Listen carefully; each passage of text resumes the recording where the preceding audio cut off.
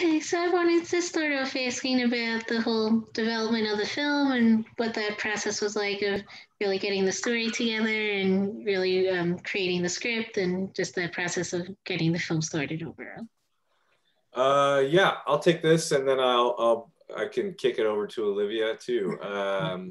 Yeah, I wrote the film, and kind of had been working as a director, directing shorts and music videos and commercials and things like that, and had acted in a few small indie features, and was kind of ready to try to make something bigger.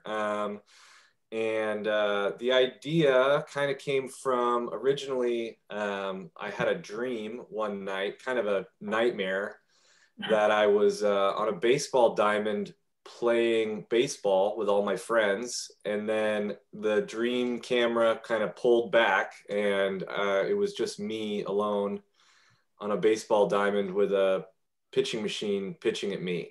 And it was very ominous and strange, and I woke up and kind of freaked out. And I thought, what situation does that happen? And that was kind of the antithesis of the very, very start of it. And kind of started kicking around this idea and developing the world, and was inspired by a lot of these kind of last person alive, action blockbuster films, where the last person alive they're an ex-Marine and a biochemist, and they can figure everything out, and they're going to solve the problem and whatnot. And I just thought that wasn't totally truthful. And what was interesting was, what if the last person alive was just a normal kind of quiet person, and they didn't have all the answers, and they weren't going to fix it? And what if they were thinking more about their, a relationship that they lost, or the life that they had before all of this? And so that's where that angle kind of came in. And then, having the script and trying to figure out who could play Kay, and got introduced to Olivia through my girlfriend Fiona, who grew up with her, and they've known each other since they were younger, and put the project in front of Olivia and kind of tried to pitch her on this crazy indie project that was going to film in her hometown. And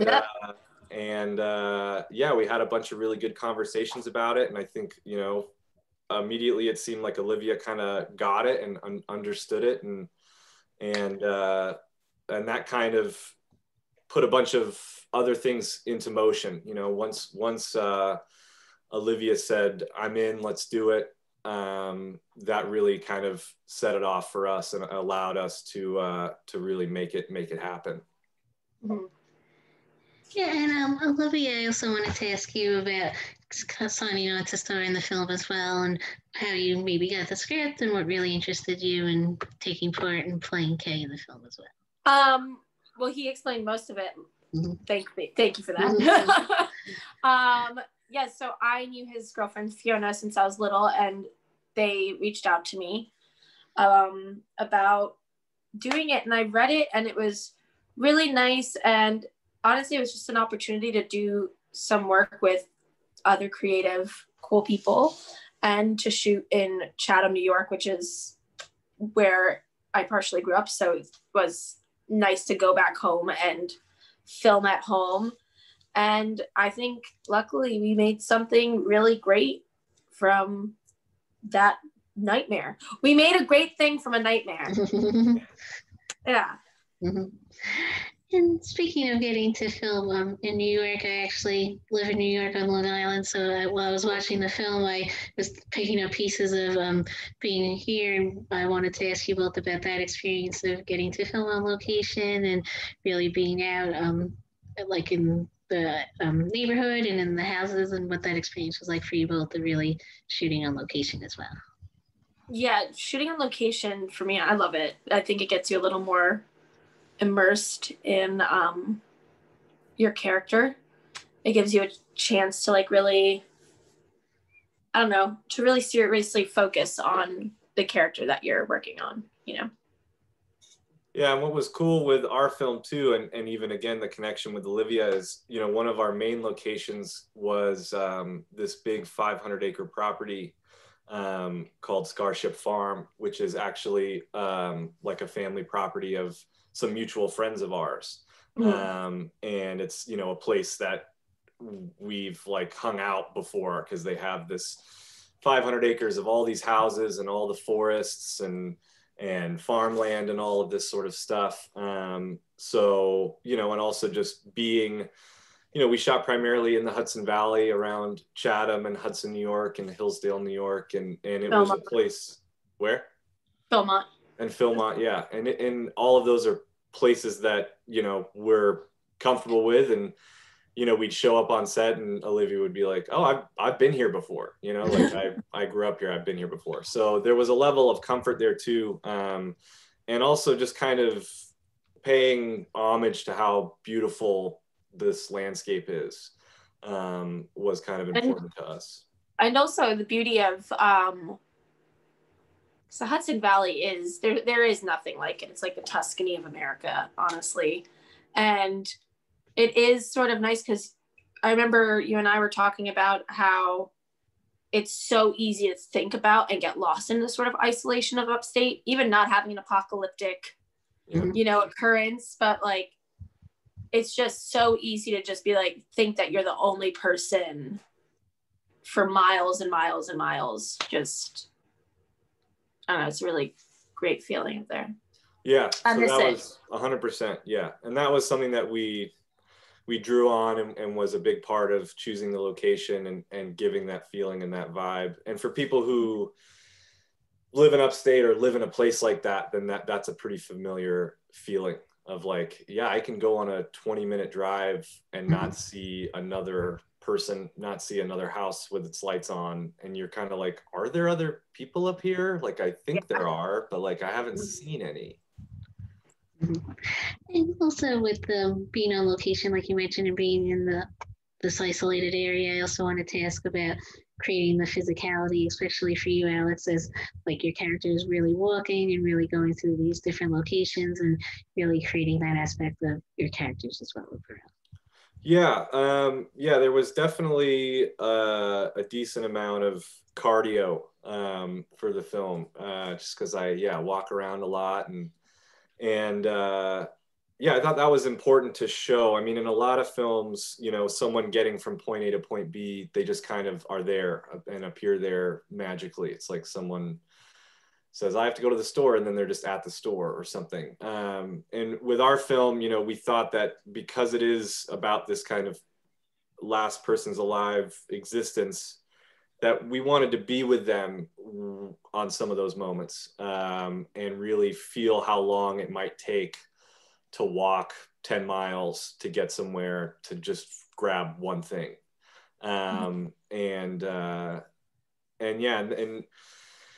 So, yeah, I mean, definitely for me too, just like a physical, like I tried as best as I could to kind of, not just be playing myself and give the character a certain kind of walk and a gait and a look and a feel and a little bit of a semi body transformation for me. Just like lost a ton of weight and started looking crazy and grew my hair and grew my beard out. So.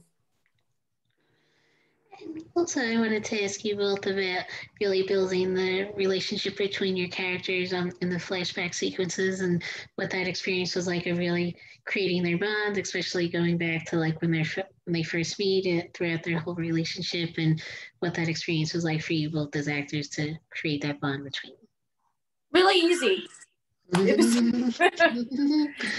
was pretty easy. I don't really. No, I personally didn't really need any sort of serious preparation.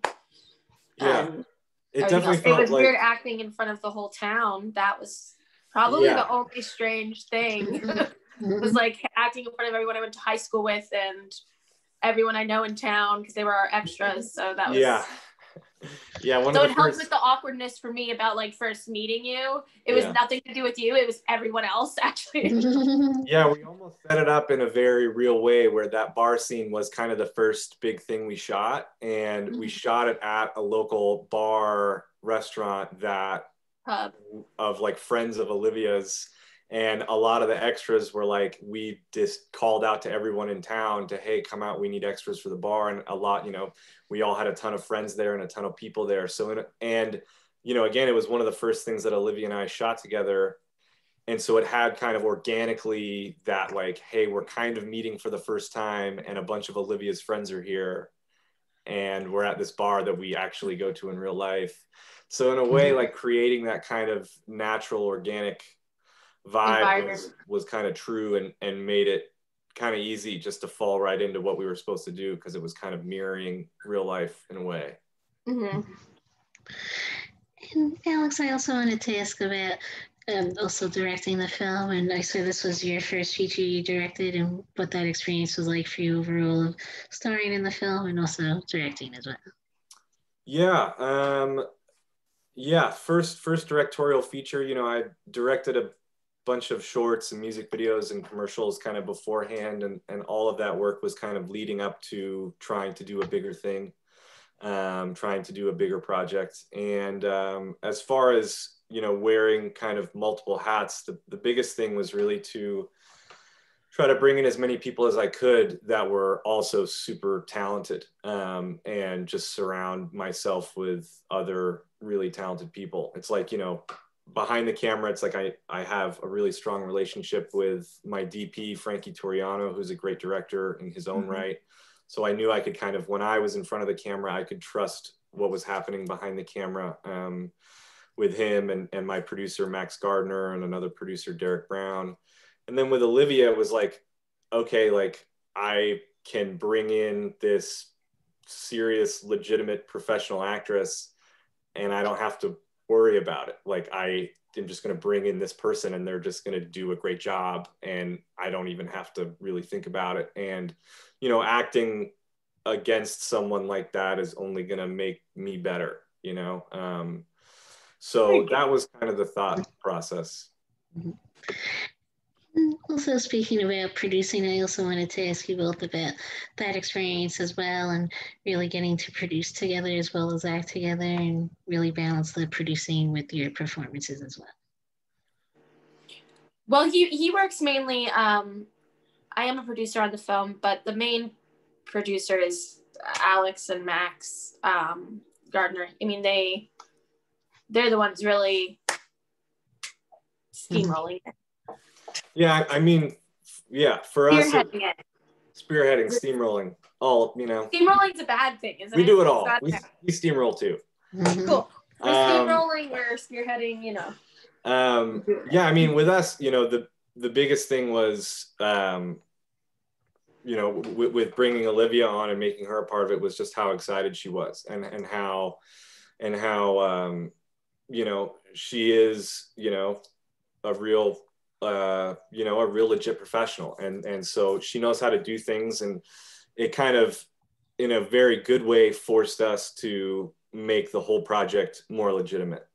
You know, I think, you know, yeah, this movie could have been made with a bunch of other kind of unknown actors, and it probably would have gotten shot in a much different way that was, you know, probably not up to kind of a professional standard. So that was something Olivia really brought to the project, was just kind of a level of, you know, a level of professionalism and kind of industry standards there. And yeah, it was, you know, pre-production was a long time, and, you know, getting investors and getting EPs and assembling the crew and figuring all of that out was definitely kind of a labor of love. And yeah, it all worked out, and kind of all the pieces came together, and we got very lucky. I also wanted to ask about the film's upcoming release and what that process was like, also getting the digital and on-demand distribution as well. Yeah, it was interesting because it kind of all fell in line with the start of the pandemic too, which was a little bit scary.